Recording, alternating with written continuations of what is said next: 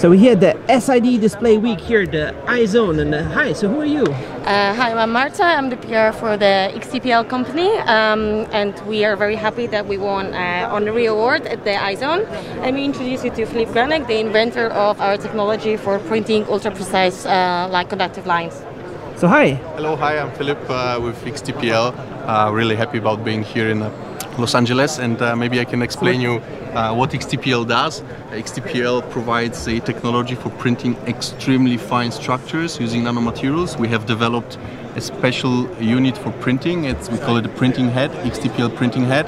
It's a uniquely designed printing unit and electrical controls that control the position of the ink.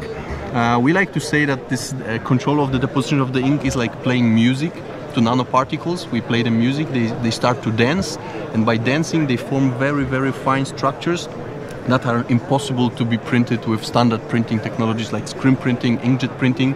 So it gives you a lot of value when you go to very fine structures for manufacturing of parts of displays or various types of printed electronic devices. Because this looks like it's very small. What are you talking about? Nano? So this is, let's say, about 100 times more thinner than the human hair. So that's about half micrometer. And why do you show this here?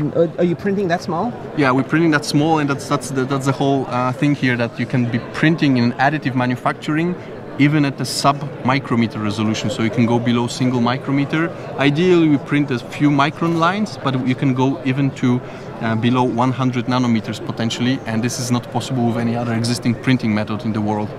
Where you show this flexible display here, is it something to do with that?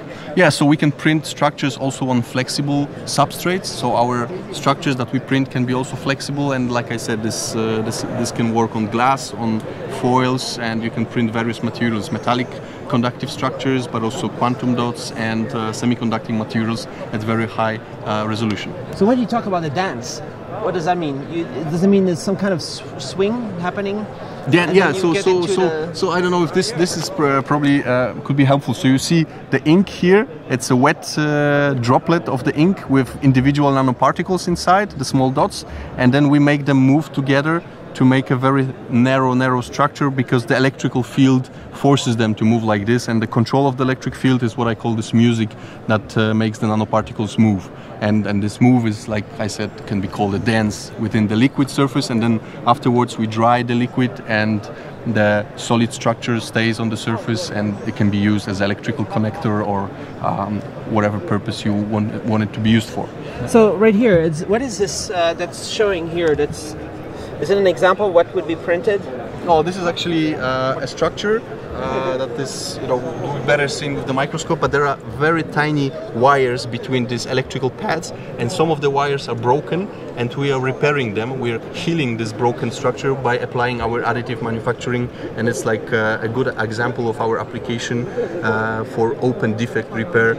If you have like a bad pixel and not working pixel in your display, before you ship it to your customers, you want to repair this pixel by healing some of these broken lines. So this is like a repairing machine.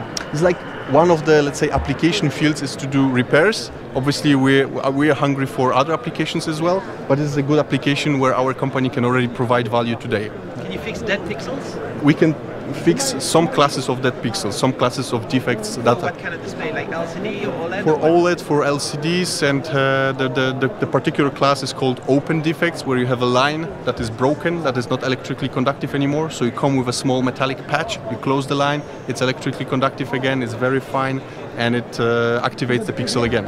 So maybe we can sit back down. So why did you win the prize right here at the iZone? Like, why is this so important?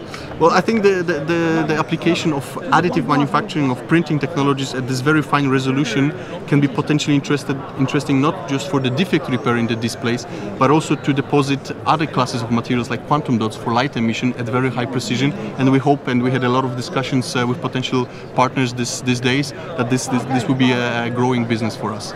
But the way that quantum dot displays are going to be made, right? They're going to be made like in huge fabs that just print like huge things, right? So, but where's your space in that market? Well, because you're just making small things, right? We're making small things, and today we're making them with a single printing unit. So we are in the process of scaling the printing unit, so you will have multiple printing heads joined together, so then you can print faster on the large surfaces, and this way, you know, we will get it to transition to work on larger surfaces and to the more industrial applications where speed and throughput is of essence. So you would print large surfaces of what? Like the whole display? You know, elements of display, depending if this should be, you know, parts of electrical circuitry, part of electrical conductive structures are very fine, or depositing light emitting quantum dots locally. So this is, you know, where we have just initial discussions here. Hopefully some of them will convert to projects. So you kind of discussions with what kind of companies? Equipment manufacturers that will work on supplying, you know, final equipment to display industry. They would be interested in integrating our printing unit in their machines, and the end users being the touchscreen manufacturers and the display manufacturers who are just interested to understand, you know, how our technology can fit into their technology roadmaps and how we could think of potential future developments, not for this particular generation of the product, but maybe for N+ and 2 future generations where this technology can play a role. So what's your background? Where are you based? We are in Europe, actually, in Poland, in a city called Wrocław, a really interesting place with a lot of universities. So we have a lot of well-educated people there. Our labs are filled with smart people, you know, coming from chemistry background, mechanical engineering, electrical engineering, physics, even mathematics, and you know, software experts. So it's a good mixture of people that we can get there. We don't have to compete against you know, companies like companies in Silicon Valley. So we have you know, maybe easier access to talents there. But we are also establishing a footprint now in Bay Area because of the potential customer base is not really in Poland for us. It's rather US and Asian markets that are interesting for us, so we will be present here as well. And how many people?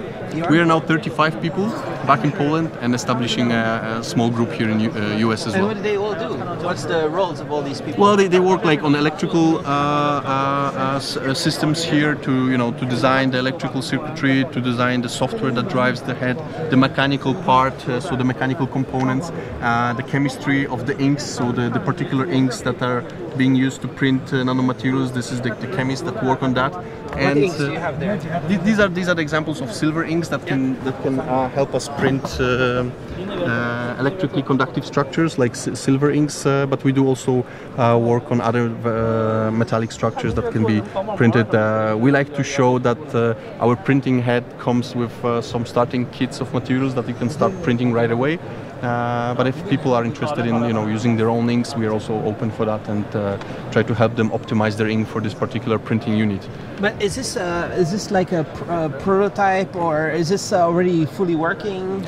Yeah, so for the defect repair, so the initial niche that we are aiming at display manufacturing, this is a working solution, and we are now in process of integrating that into the tools of equipment manufacturers who are at the end of the day supplying equipment to the module manufacturers, the display modules or touchscreen modules. Because one of the problems with the display industry is this yield problem, and then there's so many displays that just get thrown in the trash. Yeah, I mean, as you're pushing the limits of resolution and getting finer and finer pitch sizes, automatically some of the structures will have defects, and some of the defects makes sense to repair them. And, you know, if you have a tool that can improve your yield a little bit, then this is where we can come into play and make people happy. Would there be some kind of system with cameras that can detect where the thing could be going in and repairing? We think there are already pretty good systems for defect detection and defect qualification out there. We don't want to go there. We want to be the guys who, you know, after the defect is classified and detected, we are the ones to repair it, right? So maybe Radiant, the camera from Radiant is one of those, and they identify, and then you go and fix it, maybe. Yeah. So usually I would expect this is like a two-step process. First, you look for the defects, you classify them, and then some defects can be repaired with this method, some defects can be repaired with that method, some defects cannot be repaired, so you need to discard the whole module probably. So, and we would be one of the repair methods that is good for open defect repair, not for the short circuits.